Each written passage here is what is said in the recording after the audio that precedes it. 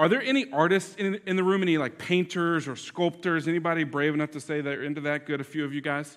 One of the things that's always makes me feel really out of my depth and really uncomfortable is going to any kind of art museum or art display or something like that, where you walk in and people just ponder the paintings and the art. And the reason it makes me uncomfortable is because I have no idea if it's good or not, right? I know what I like, I know what makes me happy and what I think looks good, but the art community sometimes has a totally different standard for what's good and what's not, right? And so I could look at something that looks incredible, and they could go, that's terrible, I can't believe you like that. And then you're like, oh, I'm sorry I said anything, right? And you want to run away and hide. And that's because there are certain rules, there are certain guidelines, there are certain technical skills and abilities and perspectives and schools of thought that make art, by whatever committee decides these things, good or not, right?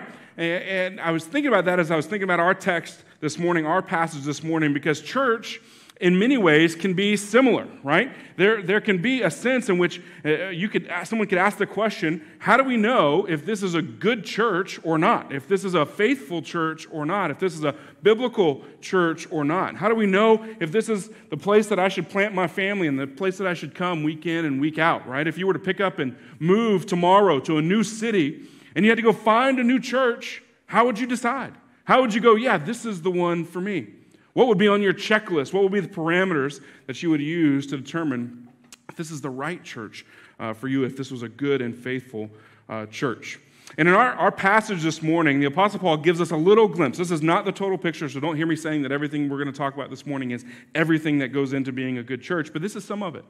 And in our passage this morning, the Apostle Paul is going to talk us through his ministry approach, his approach to the calling that God had placed on his life and how he viewed his ministry assignment. And he's going to outline some priorities he had, some markers of it, and that's going to give us a window as a church for what a good church looks like.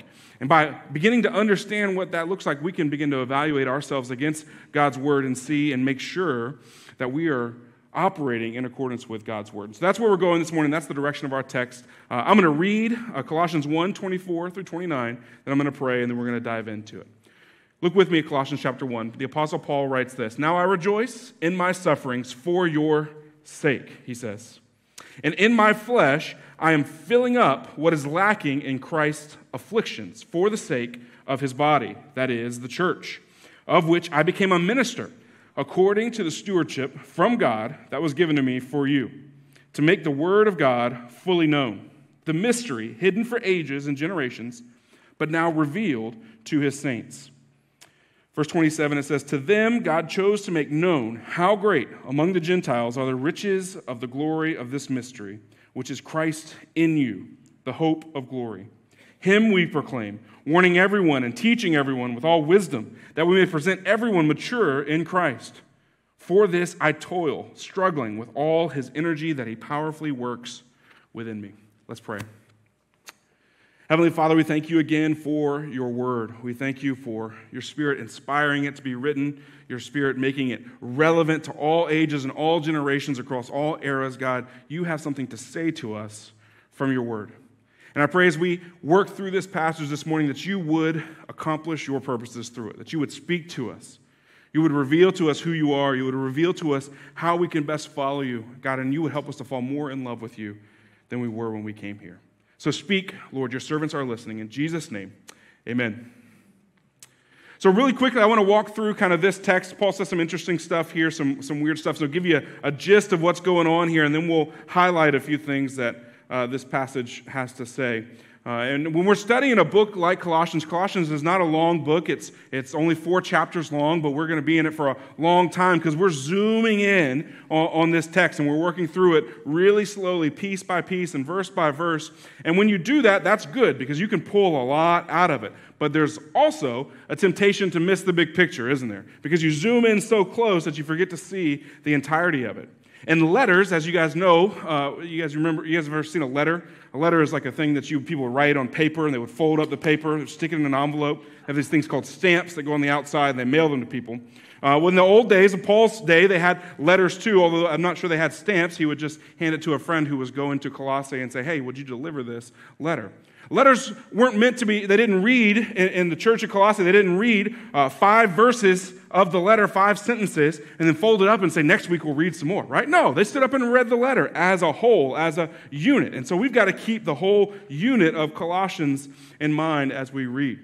And so if you kind of recap where we've been thus far in chapter 1, is Paul's opened the letter by expressing his thankfulness, his joy for this church that's been birthed here in this city.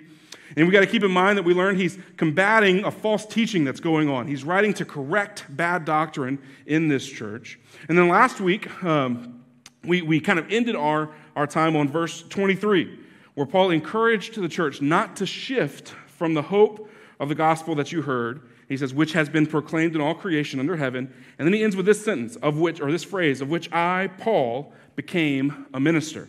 And so he said, hey, don't shift from this message of the gospel. I'm a minister of this gospel. This is the thing. And in our passage today, what he does is he explains what he means by that. When he says, I'm a minister of this message, he's going to walk us through what it means for him to be a minister of this message. And so, in summary, basically, this passage, what I just read to you, verses 24 to 29, says this. Paul sees his goal is the same as what he said in verse 23, is to present the church holy and blameless, he says, to Jesus. And he sees his role, his calling, to help accomplish that.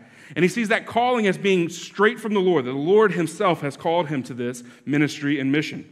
He goes on to say that this task, this ministry and this calling, it requires suffering, but he rejoices in those sufferings because the task also includes proclaiming the mystery and the beauty of Jesus. Included in that beauty is our source of hope, Jesus dwelling inside of us. And so, because Jesus is everything, as we read in verses 15 through 19, that's who Paul says, I'm going to proclaim. Him we proclaim, he says. And he says this proclaiming of Jesus has 2 aspects, as we'll see, teaching and warning. And the result of this teaching and warning is the people of God being mature in their faith, which was the goal of verse 23 to begin with. And so Paul concludes by saying this is a hard calling, but he's going to lean on the power of Jesus to do it. So that's the gist. That's the summary, kind of layman's terms, my interpretation of kind of how this passage works. And I want to zoom in this morning on 3 aspects of it. We'll spend most of our time in 2, and we'll kind of close in number 3. But 2 or 3 aspects of this calling that Paul has. And first, just the calling itself. I want to look at how God called Paul, what he called him to. And then we're going to look at Paul's message, the message that God called him to proclaim. And then we're going to look finally at the strength that Paul has and where it comes from for how he's going to proclaim that message. So, Paul's calling. Again, verse 24 through 26. Paul says he rejoices in sufferings for their sake. And in my flesh, he says, I'm filling up what is lacking in Christ's afflictions for the sake of his body, that is the church, of which I became a minister, he says. And so he begins by saying a really odd phrase that we could perhaps confuse. He says, I'm filling up what was lacking in Christ's sufferings. And immediately that makes most readers go, whoa, what was Jesus lacking? Jesus didn't lack anything. I thought you just said Jesus was preeminent over and above everything a few verses previous. What was Jesus lacking? And what Paul's not saying is that Jesus came up short or Jesus didn't do enough. What he's saying is that what Paul's calling is to spread the message of the gospel, and that's going to require suffering. That wasn't Jesus' calling. Jesus' calling was to die on a cross for the sins of the world, right? And so Jesus suffered to accomplish that mission. Paul's saying, hey, I've got to now suffer to accomplish the mission that God's called me to, spreading that message and teaching people who Jesus is and what he's done. And so Paul says, hey, that's my calling. And Paul's calling specifically was to be what the Bible calls an apostle. An apostle. An apostle is a unique calling connected to the early church that basically amounts to being a serial church planner. Like Paul would go town to town to town, share the gospel with a group of people. When enough people would put their faith in Jesus, they'd form a church. Paul would install some pastors and elders and say, you guys are in charge. I'm out of here, going to the next city. And he would go, and he would do it all over again. A lot of the letters that we get from Paul are him writing back to these churches he started and say, hey, I heard of what's going on. Most of it's good. A lot of it's bad. Here's what you need to fix, right? And that's where we get a lot of our New Testament, really, is Paul writing back to these churches that he started or places he wants to go to start a church. And so Paul was an apostle. In addition to this kind of church planting role that he also had a measure of authority in the early church for setting doctrine and direction for the church along with the other apostles. And what he tells us here, though, is that it's extremely applicable for our church. Even though Paul's calling is different than the calling of maybe a pastor or a church ministry leader, it is very related and very close, and we can learn a lot about how ministry ought to be done here at our church from what Paul says about his ministry in that time. And so he tells us a few things about his calling. He says it comes from the Lord. He says it centers on proclaiming the word. He says it's going to involve suffering. He says it's for the sake of the church. And so I want to look at a few of those things first. And so this first idea, and the central idea to Paul's calling, is that it comes from God. He says this calling was according to the stewardship from God that was given to me. God clearly and powerfully called the Apostle Paul to ministry on the road to Emmaus. If you remember in the book of Acts, he stops him on the road and blinds him and speaks to him and changes his life dramatically. And then he has a period of training and preparation. And then that calling is confirmed in Paul's life by other leaders and other apostles. And then he begins his ministry. And I want to say, just as an aside for us, what does all this mean for us? I believe firmly with all my heart that God is still to this day calling people to ministry. And he's still to this day doing it in a very similar way that he did it for the Apostle Paul. He may not stop us on the road and blind us with the light, although some afternoons this summer it has felt like that's what was happening. But God does call people, the people of God, out of their normal routines, out of the direction they were going, out of the life they were living, and say, hey, I've got a new plan for you. I want you to serve my church. I want you to be a proclaimer of the gospel. I was meeting last week with a member of our church who's kind of working through that kind of calling. We were talking about how calling works, and I shared with him a formula, if you will, that served me well over the years for how you discern if God is calling you to something. Usually it begins with an internal desire. I want to do this. This is in me. I desire this. I desire this ministry, this task, or this assignment. And then there's external confirmation, right? There's people around you, people in your life, leaders, people that know you, who have observed your life, and go, you know what, I see that in you. You're right. You may actually be called to this. And then finally, there's an opportunity to step into. God opens a door, if you will, for you to step into and embrace that ministry that you've decided he's called you to and other people have affirmed he's called you to. Then you step in and you do it. That's just a helpful formula that we can use to know if God is calling us to something. It doesn't have to be calling you to be a pastor or something grand, like or a ministry leader or a missionary or something like that, but maybe God's calling you to step into service in this church or some kind of assignment in your job or in your life. There are all sorts of ways that you can apply this to help discern if God's calling you to something. But I want to say this is an aside, it's kind of not a main point of kind of our conversation this morning, but if you sense that maybe God might be calling you to ministry in any way, would you come see me? Come talk to me about it. I would love to help you navigate this and walk through this together. I believe God is and will continue to call people out for the ministry. Paul also says that his calling is centered on proclaiming the word. He said his calling is centered on proclaiming the word. In verse 25 and 26, he said his task was to make the word of God fully known, the mystery hidden for ages and generations, but now revealed to his saints. And when he says that, to make the word of God fully known, there's some debate. Like Greek scholars, they're trying to figure out, what does Paul mean by that? Does he mean make the word fully known to the people who are already Christians? Should they get to know deeply God's word and fully understand the scriptures? Or is he talking about reaching lots of people, like getting really wide, make the word fully known across tons and tons of people? And there's evidence for maybe both in Scripture. Speaking to the church in Ephesus, in the book of Acts, Paul points out that he taught them the whole counsel of God, right? So this evidence, and we might be talking about teaching people deeply, teaching people all that the Bible has to say about following the Lord. But also in the book of Acts, in chapter 13, speaking in Antioch, Paul says that God had commanded him to bring salvation to the ends of the earth. So now we're getting back to, is Paul talking about preaching wide and reaching as many people as possible. Ministers and churches and ministries, they'll sometimes tend towards one or the other, won't they? If you've been around church for a little bit, you may have noticed this, that some churches or organizations or pastors are focused on reaching as many as possible. Let's go as wide as we can. The depth doesn't matter all that much. The goal is just to get as many as we can and reach them with the message of the gospel, right? There are other churches, maybe you've been to these, where the goal isn't wide so much as it is deep. Like, how deep can we go? How much Bible can we teach people? How into the scriptures can we get? How holistic can our discipleship be? You may be wondering which camp your new pastor falls into. Maybe I'm naive. Maybe I'm overly optimistic. Maybe I'm just plain crazy. But church, I want to do both.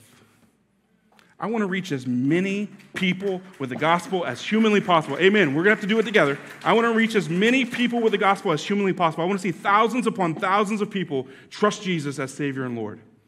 And then I want to teach them to walk with Him deeply. And I believe the church is called to do both. I believe the Bible tells us to do both. That's the reason there's evidence for both throughout the Scriptures. This is our task as a church, is to reach anybody and everybody we can with the gospel. And then teach them everything we possibly can in the life God gives them about their Savior and Lord. I'm convinced this is also the best strategy for reaching people. Because mature believers who know God deeply and love Him with their whole heart and life, they're the best disciple makers. They're the best evangelists. They're the best people at sharing Christ with other people because they know the depths of God's love for them. And so that was Paul's approach, was proclaiming the word to anybody he could and as holistically as he could. And Paul goes on to say that this calling that God had placed on his life to proclaim the word, it was for the sake of the church. He says, for you, or for your sake, or for their sake. He says it 3 times in just these 2 or 3 verses we're looking at this morning. 3 times he says that in these first few verses. His calling was decidedly for the benefit of others. It wasn't for his benefit. And when God calls people to gospel ministry, He doesn't do it for their own fame, for their own notoriety, for their own platform. He does it for the sake of the church. Myself, every one of our pastors, every member of our church staff, we are here not for us. We are here for you. We exist to serve this church. Our entire purpose is the same as Paul listed, that we might present the members of Fort Caroline Baptist Church holy and blameless to the Lord Jesus at the end of the age. Put in layman's terms, our church staff, our church leaders exist to help you walk with Jesus and to help you reach other people with the gospel. Practically, this means we want to be involved in your lives. We want to be involved in your lives. All of us have areas of the church we're responsible for, right? So Craig has musical gifts, so we let him play the guitar. You don't want me playing the guitar. We let Craig do it because he's good at it, right? But Craig is also called to pastor you, right? Same with Joe. We give Joe groups and students because that's something he's got skills and gifts and abilities and passions for. But Joe is the pastor of all of us as well. And this is true for I don't want to list all of our staff and pastors, but this is true for everybody in our church. We're here to serve you. We're here to shepherd you. This means no matter what we've got going on, no matter what our schedule entails, we're never too busy for you. This is true for me. My door, whether it's actually open or not, is always open to you. I'm available to you to serve you. The other stuff can wait. We want to be with you. This calling is for you. This means we want to know how we can pray for you.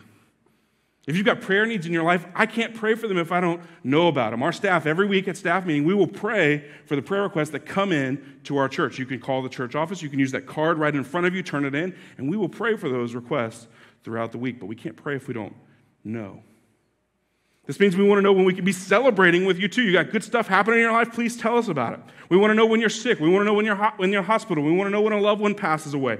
We want to know when you're struggling in your faith. We want to know when you have questions about your faith. We want to know when you want to take a step forward in your leadership. Whatever it is, we want to do it with you. Why? Because this calling, just like it was for Paul, for us, is for you. So that's our calling and our commitment to you. Finally, Paul says about his calling that it's marked by suffering. He says it's marked by suffering. In verse 24, he says he rejoices in these sufferings for the church's sake.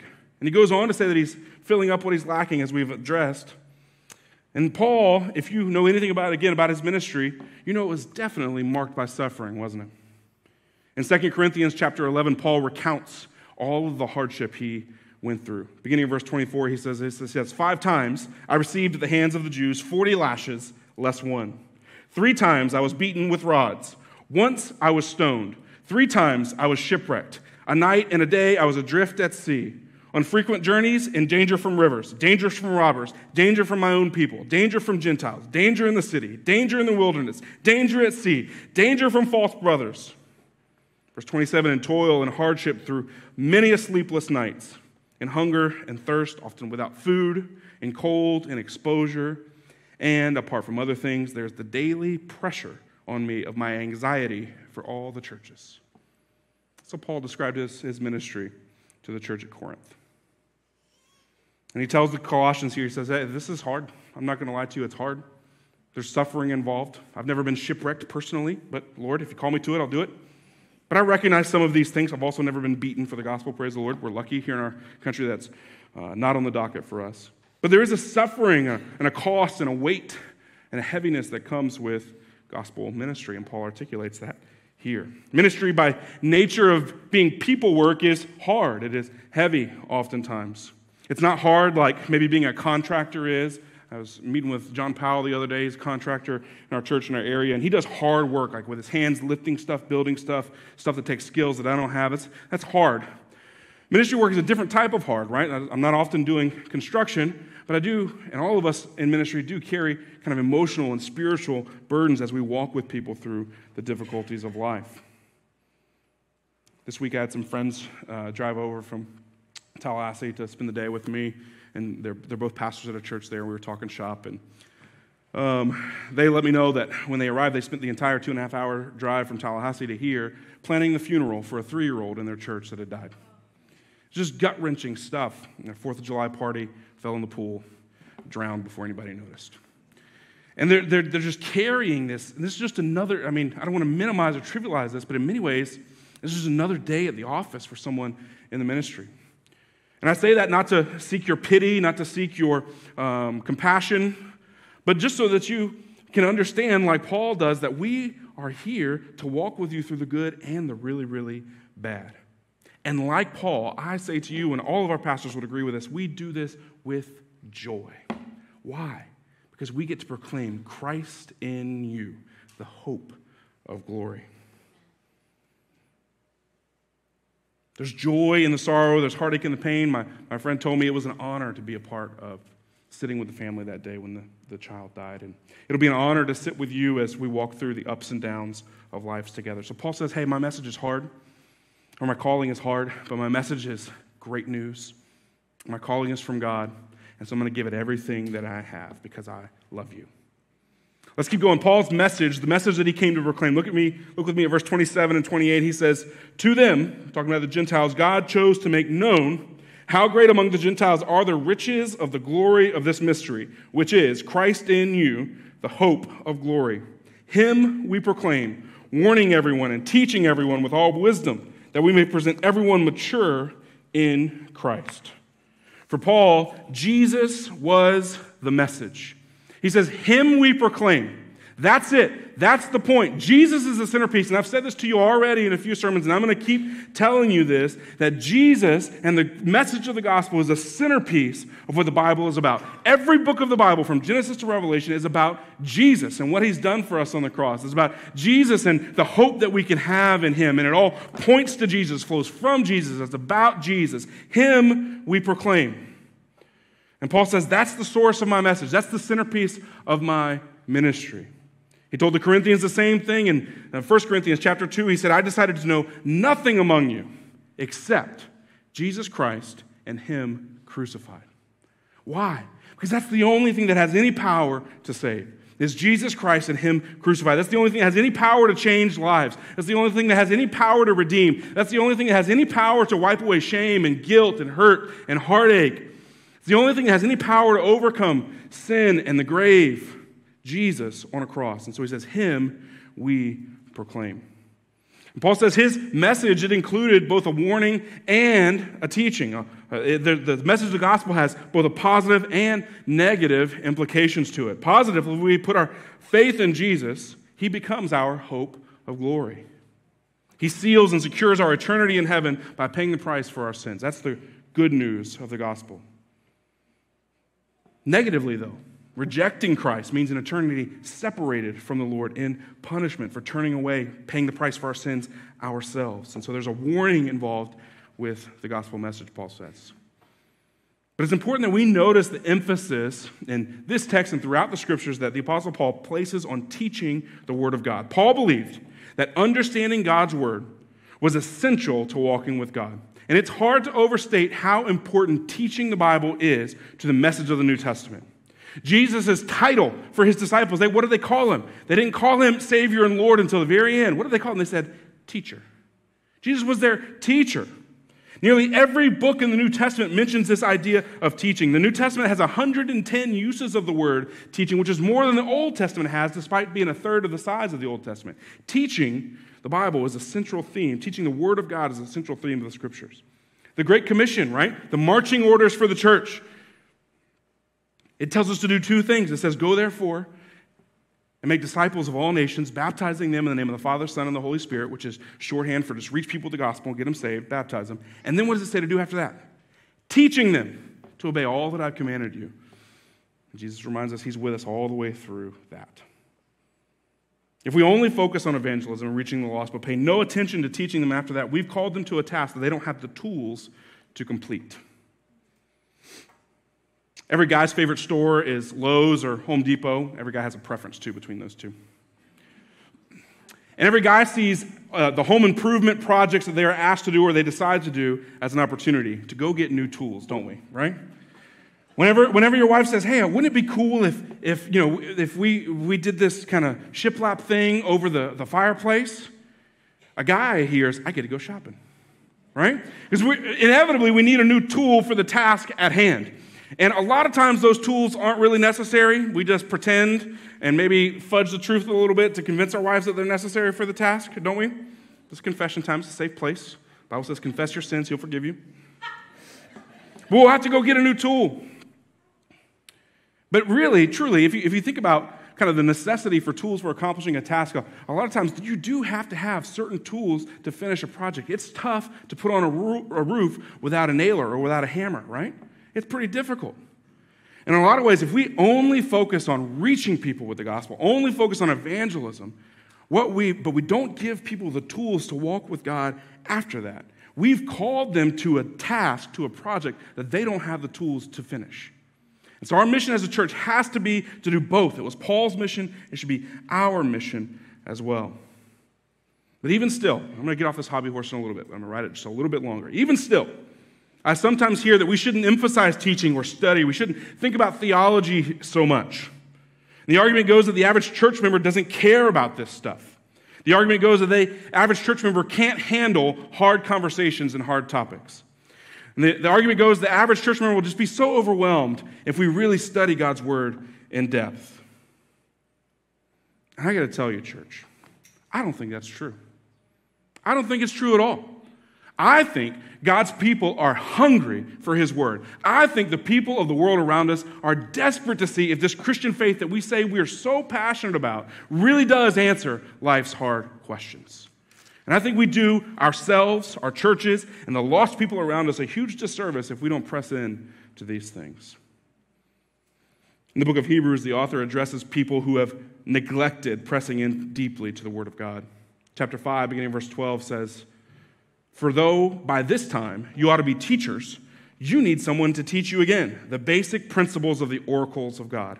You need milk, not solid food, for everyone who lives on milk is unskilled in the word of righteousness, since he is a child. But solid food, it says, is for the mature, for those who have their powers of discernment trained by constant practice to distinguish good from evil. The author of Hebrews makes this analogy of a child who never moves past milk and onto solid food. It makes us think, what would we say if we came across a 12-year-old who had never learned to eat solid food but was just drinking milk still? I think the first thing we might say is that's so sad. He's missing out on just the riches of the goodness of all that the culinary world has to offer. The second thing we'd probably say is shame on his parents for not teaching him to eat solid food.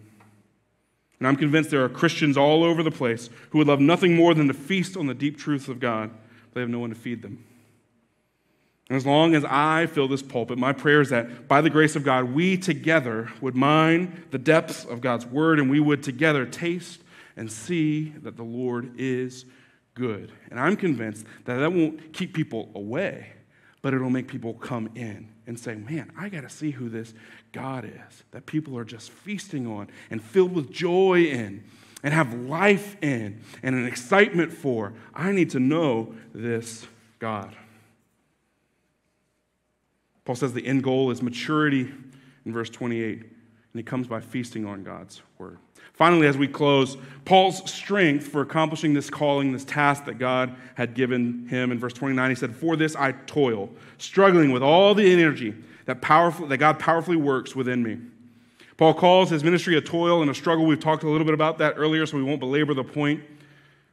But it's not a ministry that Paul has to do in his own strength. And whatever ministry God calls you to and God calls me to, and let me be clear, he's calling all of us to a ministry. Whatever ministry he calls us to, he wants to work through us. The Spirit of God working through Paul empowered his ministry, and that's true for you and for me and for what God calls us to. When you don't know what to say, the Bible says the Holy Spirit will speak through you. When you don't have the confidence you need to step into what God's called you to do, the Lord grants courage. We don't have the skills required for the task at hand. The Lord, the Bible says, will enable you to do it anyways. And I wonder, even this morning, in this room right now, if there isn't someone who knows the Lord's calling them to something. It may be something like pastoral ministry or being a missionary or a church planner, church staff member, something like that. It could be something like serving in kids' ministry or leading a life group or sharing the gospel with a neighbor. But I wonder if there isn't someone here today that the Lord's calling something to, and there you go, I don't have what it takes. I think the Bible would say you absolutely do not. But the Lord does. And he will do it through you if you will give him the opportunity. The Bible says, he who calls you is faithful, he will surely do it. The Lord will accomplish his purposes through you. And so as we close, maybe 3 questions for you to take home with you and ponder as you go from this place, the drive home or this week as you're spending time with the Lord. First question is this, is how can you take a step forward in your understanding of God and his word? How can you take a step forward in your understanding of God and his word? Maybe it's time for you to join a life group. Maybe it's making Sunday worship a non-negotiable. You're kind of in and out of Sunday worship. This isn't a high priority for your family. You make this your non-negotiable week in and week out. Maybe it's committing to reading Scripture daily. I don't know. But I know the Lord is calling all of us a step forward in our understanding of him. So where is it that he wants you to do that? Second question, how might God be calling you to minister on his behalf? What ministry assignment might God have for you? I have a little secret for you. This upsets people sometimes when I tell them this. The Bible is very clear that pastors are not called to do ministry. Did you know that? Pastors are not called to do ministry. Pastors are called to train you to do ministry. Ephesians chapter 4, beginning of verse 11, we could read all of Ephesians 4, it'd be glorious, but we don't have time. Ephesians chapter 4, verse 11 says, he, talking about Jesus, the Lord, gave the apostles, the prophets, the evangelists, the shepherds, and teachers to equip the saints for the work of the ministry, for building up the body of Christ, until we all attain the unity of the faith and the knowledge of the Son of God, to mature manhood, to the measure of the stature of the fullness of Christ. Paul says to the church at Ephesus, hey, listen, these leaders that you've been given, their job isn't to go reach the world for Christ. Their job is to equip you to reach the world for Christ. And that's our task as your leaders as well, is to equip you, to teach you God's word, to teach you how to lead, to teach you how to share, to encourage you, to walk beside you as you do it, as you reach those in your life for Jesus, as you make disciples of the kids in our church, as you make disciples of the students and college students and other adults in our church. Your job is to do the ministry. And so, how is God calling you to do that? Where would he call you to step in? I want you to ask him that this week and see what he might say to you. And lastly, just a question to ponder, and some of you guys are going to tune me out and say, this is not me, and you're the ones especially I want to do this. I want you to ask the Lord, is he calling me to vocational ministry? Meaning this, is God calling me to step away from however I earn my living now and instead spend my whole life, my entire professional life, serving the Lord? It's not going to be most of you. That's not how it works. God selects a few to lead so that we can all do this, right? But I think it's some of you. And I would be willing to bet, I'm not a betting man, but if I was, I'd be willing to bet that in this church there are 2 or 3 or 4 or 5 or maybe even 10 of you that God has placed a burden on your heart for international missions. That you could see yourself moving overseas to Haiti or Honduras or somewhere else and giving your life to a group of people who need the gospel. If that's you, I want you to ask God earnestly, are you calling me to this? Or maybe you have a gift or a desire to teach God's word to people and you've loved doing it in students or kids and you wish you could do more of it. I want you to ask God this week, is he calling me to do this with my whole life. See what he might say. He might say no, and that's fine. You can keep serving faithfully where you are. But he might say yes. And we have a lot of fun after that. All right, I'm over time. They have red numbers on the back. They tell me when I've talked too much. I've talked too much. Friends, this church belongs to you. It's up to you to make sure that we're doing what God has called us to do, that we're accomplishing the purposes that God has given us as a congregation. And that purpose, part of it, is proclaiming the message of the gospel far and wide and calling those people to trust Christ, and then teaching them to walk with Jesus day by day by day. And so as we leave this place, church family, let's go resolved to do just that, to walk with Jesus daily so that his hope and joy might shine through us to a world that needs Jesus more than anything else on earth. Let's pray. Heavenly Father, we thank you for your word. We thank you for the power that your word has to change us. What an incredible formula you've devised, that your word plus your spirit changes us, makes us different people, changes our desires, our goals, our motivations, our dreams, our wants, everything. And I pray that your word would have that effect on me and on each one of us as we walk with you this week. Lord, we love you, Lord. We thank you for our church family. We thank you that you've given us a place to gather and to be encouraged by singing your word, praying your word, studying your word. And as we go from this place, I pray that we proclaim your word to those who need to hear it. In Jesus' name, amen.